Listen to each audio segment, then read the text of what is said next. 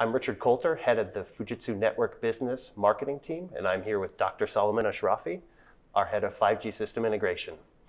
Solomon's had over 30 years experience in deploying wireless networks and building wireless networks as a carrier, as a vendor, and as an equity investor. And he's here to talk to us about 5G system integration, its challenges, what models we're seeing in the network, because it's an important topic related to O-RAN. So welcome, Solomon. We're glad to have you here to hear about this important topic. Thank you, Rich. So maybe let's jump into our first question. As we mentioned, you have a 30-year history of developing, integrating, and deploying wireless networks. Can we first start, though, with a definition? What is systems integration in the context of 5G networks? Okay, so in the context of 5G RAN, the first integration happens in the front haul. In the old days, the base station was a monolithic, vertically integrated solution, where you had the baseband unit as well as the radio unit all in one, one integrated unit. And what happened is that over the years, especially when I was launching Metro PCS network, I asked my vendors to separate the BBU from the radio unit. And that interface is the front haul. So in the context of 5G, especially with O-RAN, the disaggregation goes further, where you would disaggregate even the BBU unit to two separate components, the distribution unit and the centralized unit, the CU and the DU.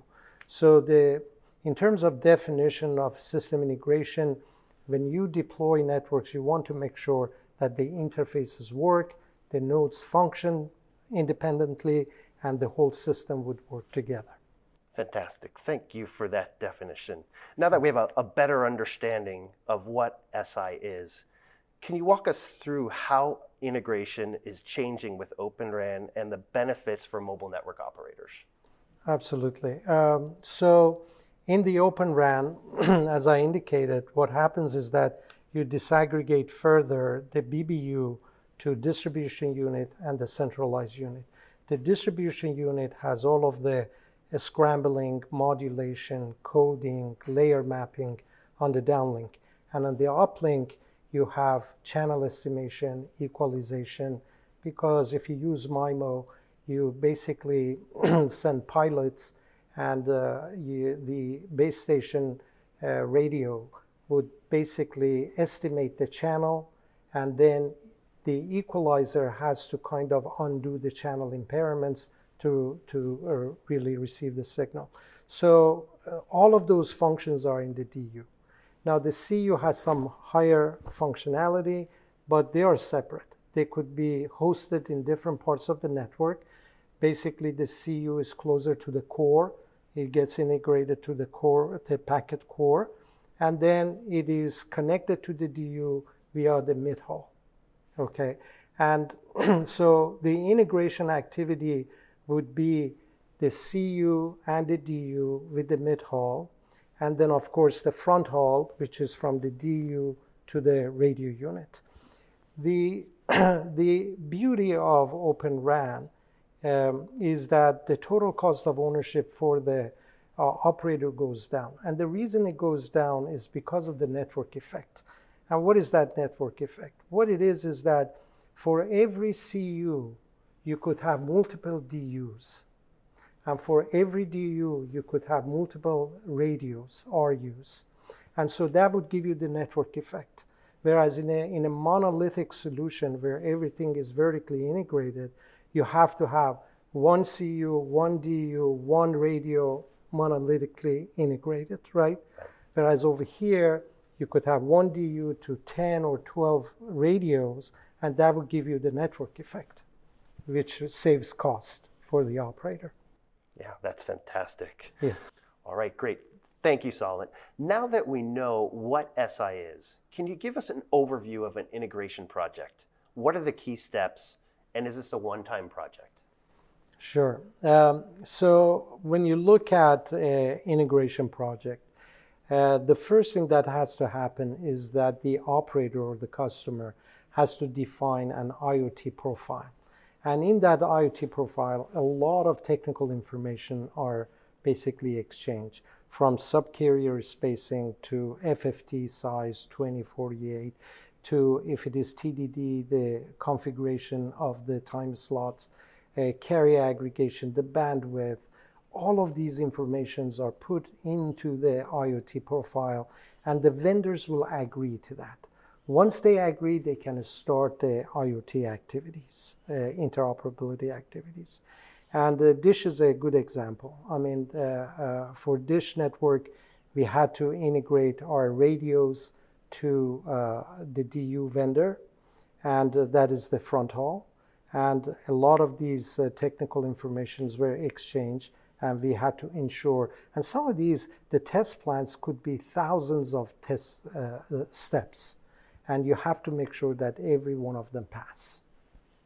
Yeah, absolutely. So now that you've gone through this 1,000 test long project, is that it? Are you done, or what happens next?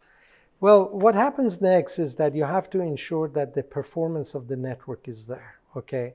When you look at the performance of a wireless network, you have key performance indicators like accessibility, retainability, integrity, and these have KPIs, like integrity has throughput at the cell edge, the downlink throughput, uplink throughput, user throughput, cell throughput. All of these are KPIs that you have to ensure that you can achieve them and sustain them. That's after the system integration. That's the performance of the network. But however, what happens is that in some cases, depending on the vendor, I have seen vendors who have built really great capability features like dual connectivity, carrier aggregation, massive MIMO, and all these things, but the operationality features are not quite there. And what I'm talking about is stability, scalability, observability, maintainability, security. Some of these things may not be there. And what happens is that even after system integration is finished, if these operationality features are not there, the system is going to fail, right? Because those are.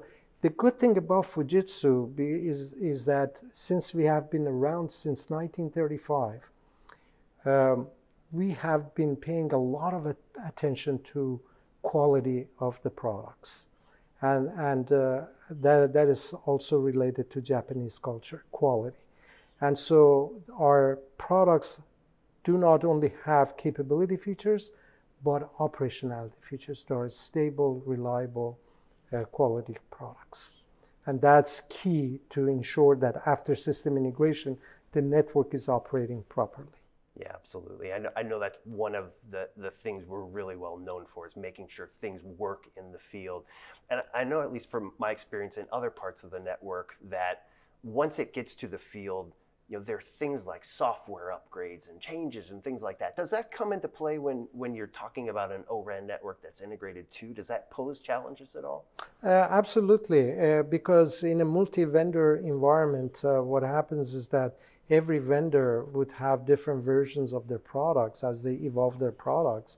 And so from time to time, you have to kind of ensure that this version from this vendor would work with this version from another vendor. But that is routinely done, and the vendors collaborate to ensure that their products still hook together and are plug and play. So not just in that initial integration, but as the products evolve over time as well. That's right. That's fantastic. Yeah. But that is not a big challenge. It is something that is routinely done. Thanks for that great example of the dish integration.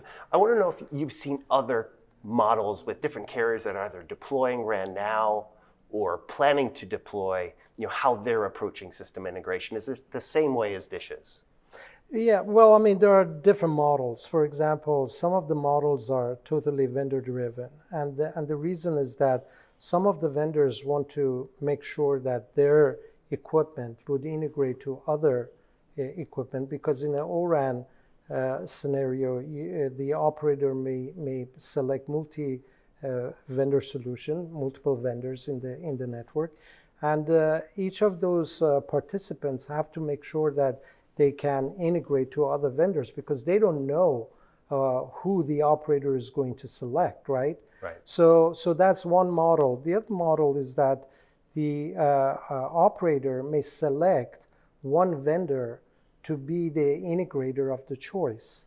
For example, in some cases, Fujitsu could be selected as the vendor of the choice for the total system integration, even though they have one component of the solution.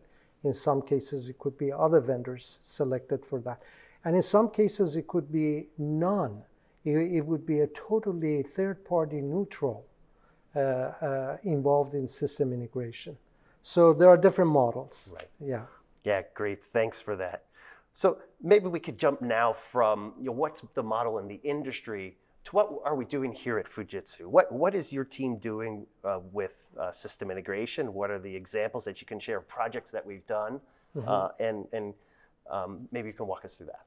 Yeah, so obviously I cannot mention names of vendors and operators here because a lot of these things are under NDA. But I can tell you that at Fujitsu we have labs where we have different vendor products in our lab, and we have performed integration to them. And when the operator would ask for it, we have done the legwork, so to speak, and a lot of those activities have been previously performed so that we can go ahead to the next step. So at Fujitsu, we have integrated to different DUs. We have worked with different operators in different models so that we can do this. And we have different components from the packet core to the DU, to the CU. And then even we have been involved in some competitor product where we have taken somebody else's radio and integrated to the system, because we are always looking for what is best for the customer. If the customer decides to choose a different product, we still can be involved in system integration activities. Yeah, it's fantastic. And that's a common trend across the services team, is that we do a lot of work for third-party vendors. Absolutely. So, yeah, that's amazing. So throughout the programs that you've run through, I think you've shared with me that there are some common challenges that are associated with integrating Open RAN systems. I hope you could walk us through some of the challenges that you see and some of the biggest challenges that you're concerned about. Well, I think the biggest challenge, I tell you, the physical interfaces are open based on the standards. But sometimes we have seen some vendors, the human interfaces are actually not that open. And so what is required is for the operator to ensure that all of the vendors work together. And that's really normal, because what is happening is that each of these vendors, even though they are collaborating, they're also competing. So there's a competition between them, right? And so what you don't want to happen in the Open RAN scenario is that one vendor decides to kind of use delay tactics to position their product ahead of the other vendor and so forth. And that's not good for the operator or the industry. So what we want to do is we want to have an environment where every vendor in the IoT or system integration activity are proactively collaborating in the IoT activity and not always looking for the operator to force the issue. Okay, they're always proactively collaborating, and there are ways to solve that. I mean, there's possibility, because a lot of these IoT activities happen with using some Jira ticketing process. Imagine you have the number of tickets that needs to be closed, how long it would take for them to close, and the severity and the importance of a particular Jira that could be an input from the operator. And the weighted average of these can produce some sort of an index. And that could be visible to the operator and the entire ecosystem, so that it shows which vendors are actually collaborating and totally open and trying to work towards what is best for the operator. And so that is one of the challenges. The other challenge is that as the vendors try to evolve their products, you could get to a point where you have to ensure that now this version of this vendor would work with our product, or even though system integration has happened before, but the version of the products change, and you got to make sure that they work together. So that's another challenge. Yeah. But these are all challenges that are pretty well known, and vendors collaborate to fix them. Yeah, that's fantastic. Sure. Well, thank you, Solomon, for coming in and sharing your thoughts on system integration, what's happening in the market. It's a really exciting and interesting topic that we know is really timely with Open RAN being so important for the broader 5G ecosystem. So thank you again for coming. Absolutely. Thank you so much.